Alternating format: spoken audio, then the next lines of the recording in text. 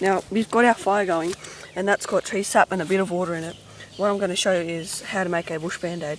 Now we just need to heat up that and then melt it, and then once that's done we'll show you how to do the rest. But for now we'll just try and get this heated up. I'm going to try to shock myself.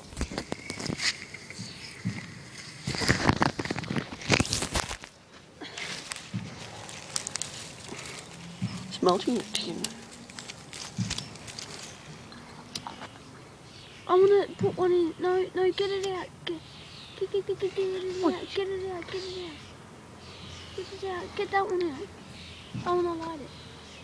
I want to light. No, not like that. I was. Yeah, get it.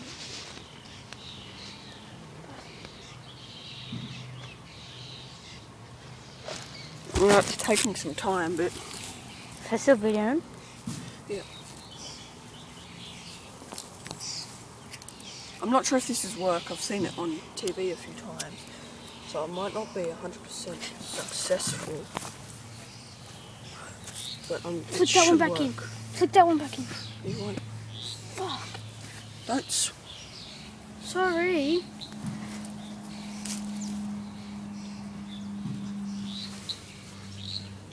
Do you know how much that hurt? You know what video I'm digging.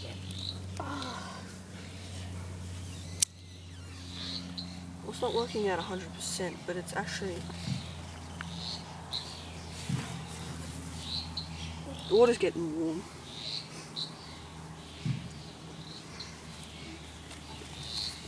This is the last one, so don't stuff it up. Give us a match. Yeah, match will be good. Quickly take that off for a second. Chuck in Q-tip, and we'll put over some more twigs. Now, I've got a good cameraman here today, my friend Jack, and my brother here, George, is down here helping me. Now, we're going to make another video after this on how to make spears, and we're all going to make a spear. Now, there are many different types of spears, but the spears we're making will be good. Really good. Now, as you can see, I've got twigs there. It's not the best. I'll just light my Q-tip there. Put the matches in. Light this match.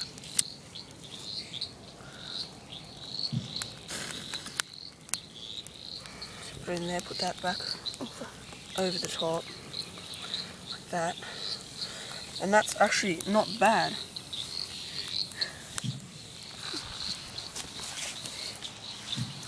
Now, once that heats up, let's use my trusty old screwdriver to. This is actually getting pretty hot, so we just got to keep someone adding more twigs. I don't know if George would like to do that. George. See, that's getting nice and soft. That's what we wanted to do. Try and get this tree sap heated, nice and soft.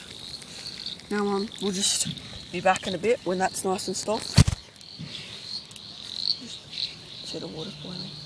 Might need to add a bit more water. Oh, wait, give me this. Use that. Not much. Add twigs from there. Oh, that's too big. Add a bit of time. So you don't knock over it.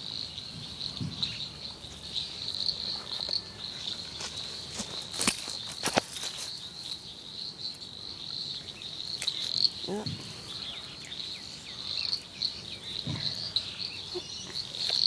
We're gonna need some more of this. Is it dry? Yeah, leaves and stuff. Is it dry? Now, in a survival thing, you're probably going to use anything you could find, such as leaves. Never use this stuff because you'll make lots of fire. And if you see a helicopter or something, that's when you use the green stuff and make a lot of smoke to pass the signalling plane, helicopter, water plane for help. And as you can see, the bubbles in that water, that means the water's starting to boil. And once we can get this fire going, then wasting that. Once we can get this fire good going, so I'll just lighten this. Now, yes, you're not going to have most likely not going to have a lighter in a survival thing, but it's what we've got, and that's what we're going to use. And George, that won't work. Need. Get some dry grass. Put it upside down. Pass me that quickly, George. You're wasting the ink in that, the gas. Yeah, have it. Now, we'll just be back in a bit, and then we'll show you the rest.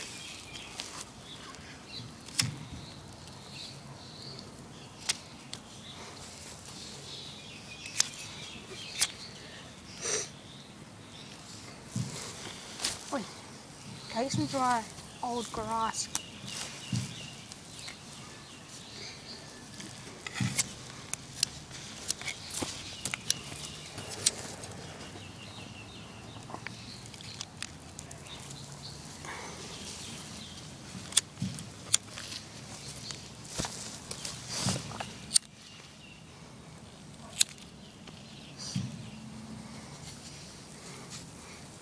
Now that's doing pretty well.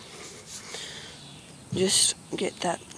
You've got to get this stuff nice and gooey stuff. You just got to soften it down a bit, not heaps, just a bit.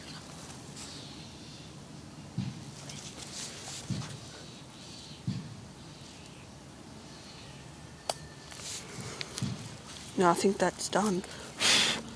Yeah. Now when putting out a fire, don't chuck your stuff in the bush.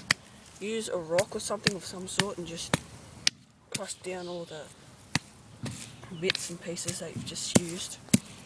And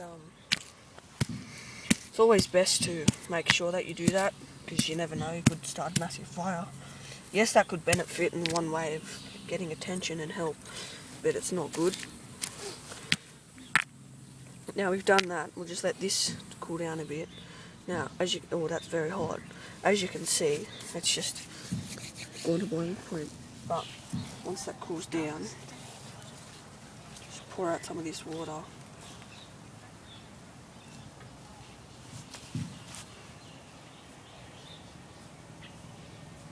And you might not have realised, but this is an old deodorant can that I'm using right here, the bottom of a deodorant can.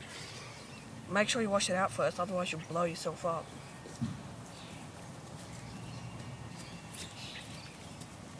As you can see, I've got most of that water out. Still okay. Now, if you have cuts, I don't have any cuts on me, but I've got a few. But if you have any cuts and sores, like here, over here on Jack, if you don't want you to get yourself to get infected, use some of this, and this might feel a little gooey. You just put it on, you squish it on, rub it along there, and that will make like a sticky layer over the top of it to make sure that it doesn't get infected. Now sometimes people can get this to a really nice gooey substance that it actually just sticks on you. Like you just rub that nice and on. Does it feel weird? Yeah. Yeah, you just rub that on and it should protect you, and once that dries off it should be very good. Now that's all that we have for this video. The next one will be on making spears. See ya.